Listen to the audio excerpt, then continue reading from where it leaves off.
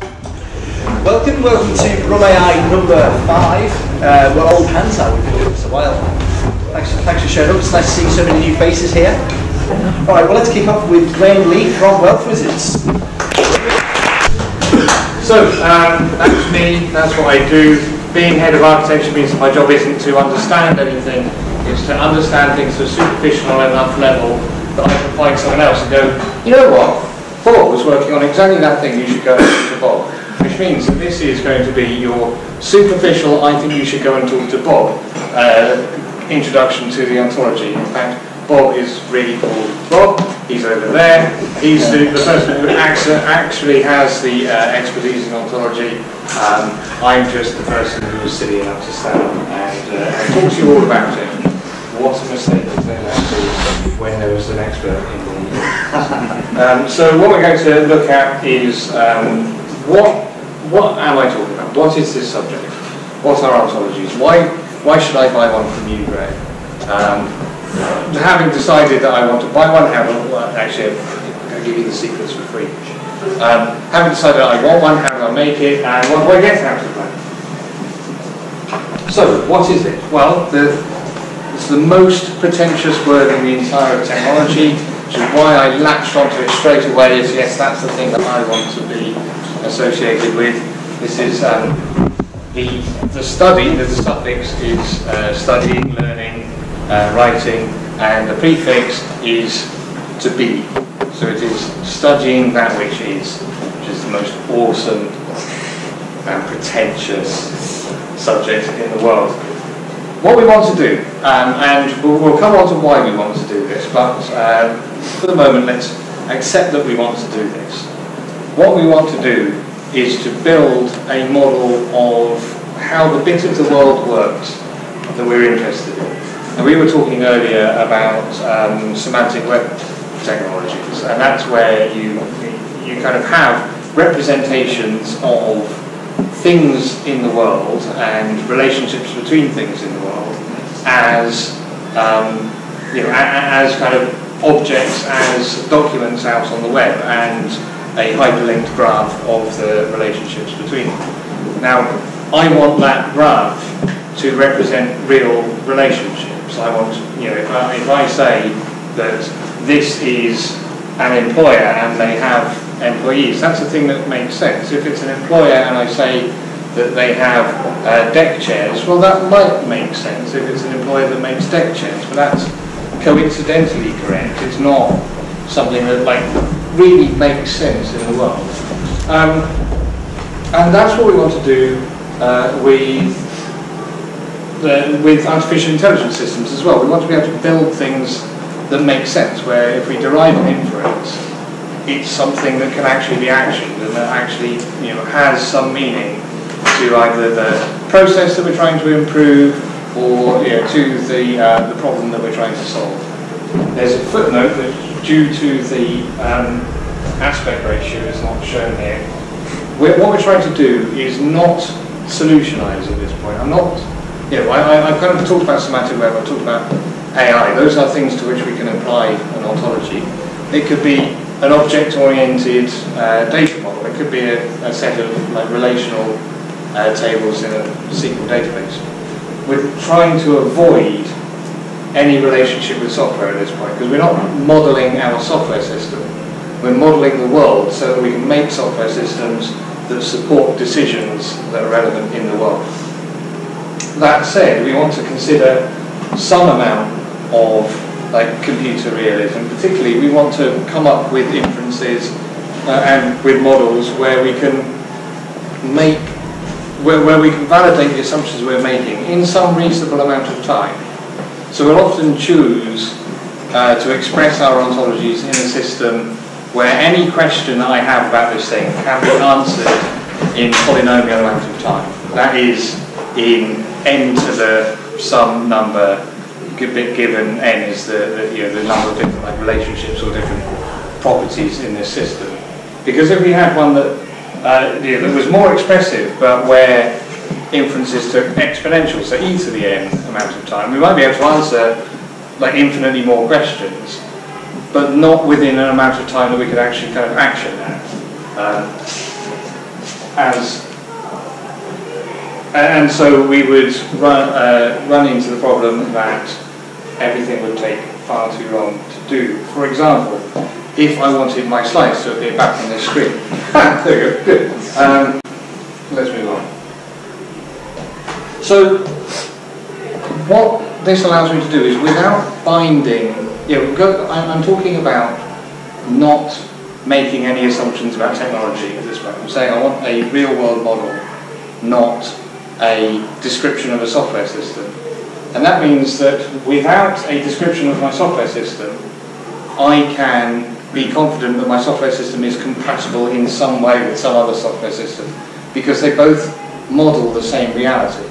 So it might be that I've got some RESTful API, and I can make queries about this data and load it into that system. It might be that I take I run my SQL dump, then do an ETL, and then throw the stuff into MongoDB or something. It might be that I take the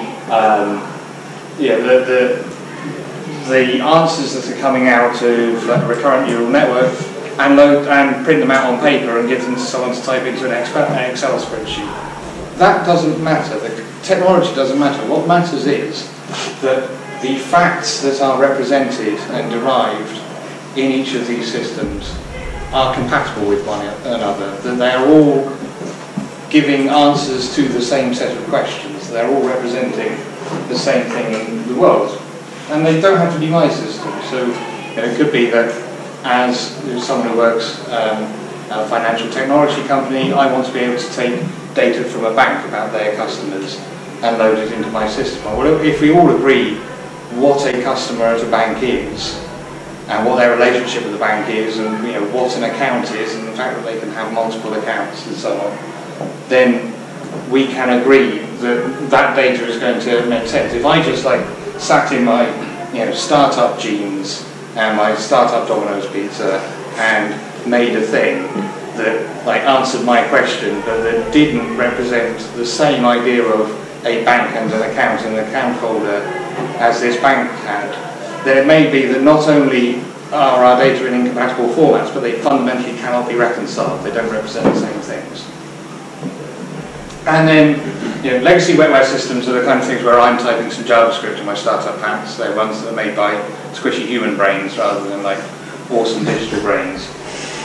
But what we're typically doing in the space of AI is either solving a bunch of problems that we knew we wanted to solve with software but couldn't quite do either in reasonable time or with reasonable money, given a room full of programmers and some MacBooks and a beer fridge and a football table. Or we're trying to make an existing software solution faster, or scale it up to support more use cases than it currently does, or solve closely related problems to its current problems. And so we want to make sure that our AI has a view of the world and is able to give us facts, able to derive inferences about our problem space that are compatible with our understanding of the problem space. So ontology is not itself an AI tool, but it's a damn useful tool in the AI world, because it gives us the ability to know that the thing that is represented in our AI system is the thing that we think it is. So I see a Star Wars t-shirt over here. If I had a thing that learned all, that I fed all of the scripts from a bunch of films in, and then it told me that the most likely captain of the Enterprise in the next Star Wars film would be Patrick Stewart. That's definitely a thing that we could get out of an AI system, right? We've had experiments with chatbots where it gets relationships. It says subject, predicate, object, and it goes, Peep is big. Peep is Wealth Wizards. Wealth Wizards is Leamington Spa. Leamington Spa is town. Great, that one was true. That one fact that you managed to pull out of listening to all of this text was true. However, it's not relevant to the problem we're trying to solve. So that's the other thing we get out of this, is constraint. We can reject all of the things where we've learned an association between things that isn't true. A common problem that we find if we're trying to build like decision tree based AIs is overfitting, where it will go, okay, so you've given us all of this information about these these people and asked us to make a decision on like which savings account they should have, and we've noticed that people with odd numbered account numbers are better off in this type of account, and people with even numbered account numbers are best off in that type of account. Well, maybe there is some like noise in the data that's leading to that conclusion, but it doesn't make any sense, does it? There's no, unless it happens to be that the bank reserves odd numbered, flips the lowest bit for one type of account or something. The likelihood that that's a real fact, it doesn't make much sense. So if we've got a system that describes our reality, and we make sure that the things we learn conform to that reality, then we know a lot more about the statements that we're making, and they're probably a lot more justifiable. So we're going to talk about how we do this now, and I'm going to use a system called first order logic. And this goes back to what I was saying earlier about computability. I don't need to use first order logic. I could describe an ontology in wishy-washy sentences in something that's vaguely English. But then we'd need a system to be able to interpret those sentences before we could do anything with them. I could use a higher order logic. So first order logic has like collections of things, properties on things, relationships between things, and functions. If you try to build a set out of a function, or a function that uses a function, or a property that is a function, then what you're doing is higher order logics, because you're using higher order functions. So you're chaining these functions. That increases the computational cost of making any inferences based on this model. So we're going to constrain ourselves to first order logic, not because we need to, but because we want to. Because it means that we're going to get things that we've got a fighting chance of understanding, because we're not using a very complicated logic in order to describe them, and that the computer has got a fighting chance of solving in a reasonable amount of time, so that our AI is actually faster than doing this thing by hand. So, examples. I have categories. I can define a category by what's called an extensional definition, where I say, here are the things in this category. So the Three Stooges are Larry, Curly and Moe. Like that defines that set, absolutely. Now I could do that for bigger sets. Like, imagine that I went out and found every yucca plant on the planet. And went, this is the yucca plant. This is the yucca plant. That's the yucca plant. That's not a yucca plant. You're not here. That building over there is not. Yeah, this would take a long time, right? We're all bored of me doing this already. I'm bored of me doing this. And we've got one yucca plant and two kind of fake mime-acting yucca plants. So imagine that I actually did this for all of the yucca plants on the whole planet. It is possible, but it would be dull. So what we can also do is define a set via a predicate. So the Three Stooges, Larry, Curly and Moe. So a stooge is a character in a comedy who doesn't have any jokes. It's the straight guy in the comedy. Now, here is where reality throws us a curveball, because not everything that we might want to do can be defined absolutely in those terms. So yeah, we could define a swan as a member of the species Cygnus, but then how did we define a species Cygnus? Well, it's everything that is a swan. So we haven't helped ourselves out there. So a swan is like a bird that's about that big and it's white and it lives on the water. And some of them are only that big, that's probably a swan. And some of them are black and that's probably a swan. So we're kind of saying, like, we've got this vague idea, and maybe for for our kind of MVP AI, the first idea is sufficient. Maybe if our birdwatch detection system only works for white swans, we've still got a valuable thing. But what are we going to do when we come up with an exception? Well, I can't answer that question because it depends on your business and how much you care about swans. But it's a problem that we're going to have to think about.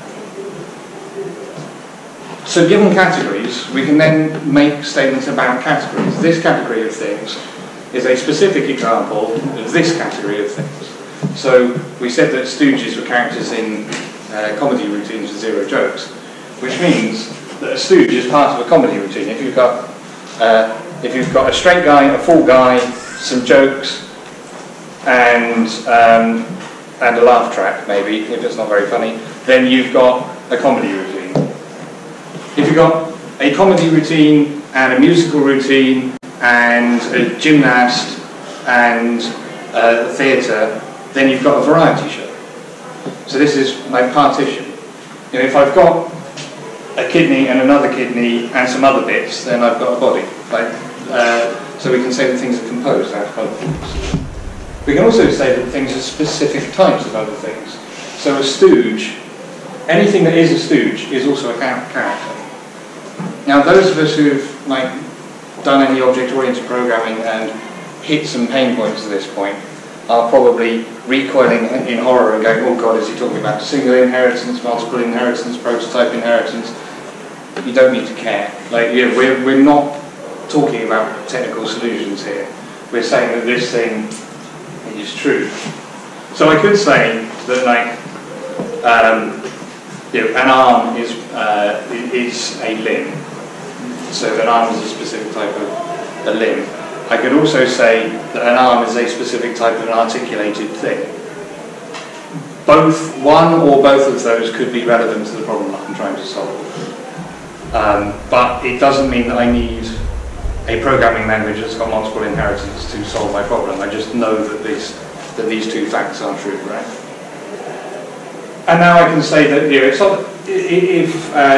is true that all of the things in this category have this property. So for all things that are actors, the role that an actor takes is an example of a character.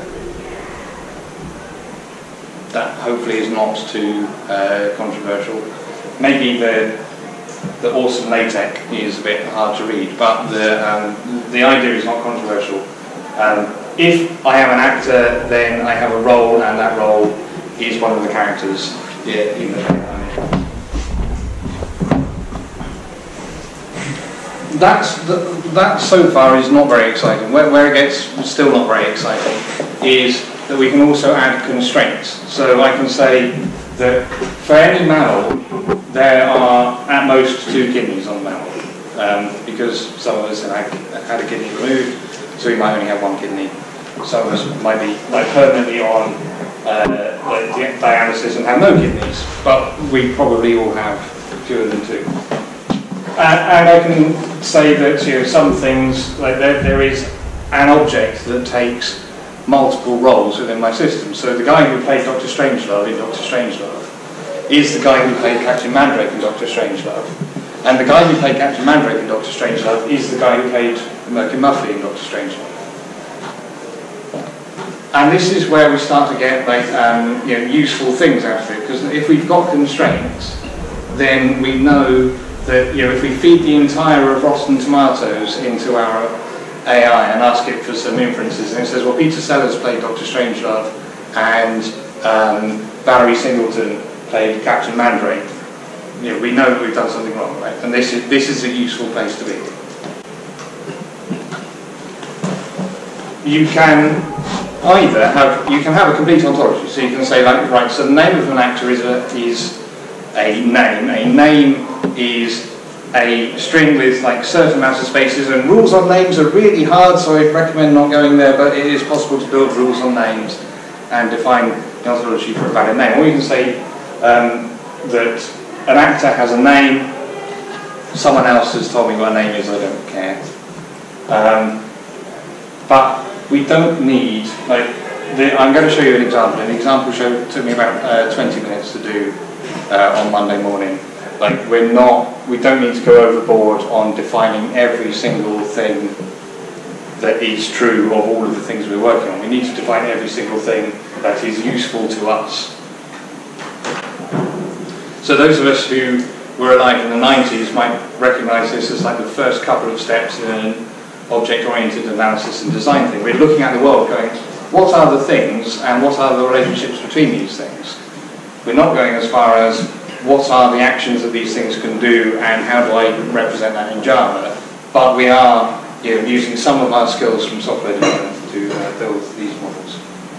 So I read lots of research papers, and I'd like to have an app that kind of lets me record these and the notes I make on them, and then an AI that says, here's some other papers you might want to read because they might be useful. And I thought about this for about 20 minutes and came up with this. I kind of built this in a sort of vaguely UML sense just so that it all fits on one slide, but what we have is a collection of things and relationships between these things and a bunch of really difficult questions to answer about them. So I've said that a person has names. Well, there's ethical considerations now. We're now into ethics, and I was talking about ontologies just now. A problem that a lot of women have in academia is that if they get married and change their name, then their publication history stops and starts again, because the software systems, the citation indices that track them under first name, maiden name, don't track them under first name, married name, they lose that association. Sophie Wilson, who's an engineer at ARM, didn't always go by the name Sophie Wilson. She had a different name when she worked for Acorn. She published under her previous name and under her new name, but if you just search Google Scholar for Sophie Wilson, you don't find any of the things that were published under Roger books. So if we say a person has a name, we are excluding people. We are being unethical. So there's a hard problem to solve. But I could probably find 2 people called Sophie Wilson if I wanted to. So I need some way to identify people that isn't their name. Now what's that? I don't know. Does a paper have 0 or more authors? Who is Satoshi Nakamoto? Do I say that Satoshi is an author when I don't know whether that's a person or not? It could be a group of people. It could be a wombat with amazing typing skills, I suppose.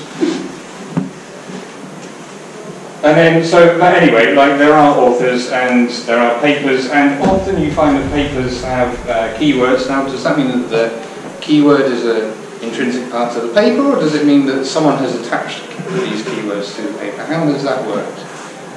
Again, we're uncovering a lot of questions about what we're trying to solve just by drawing a box and arrows about how this problem works.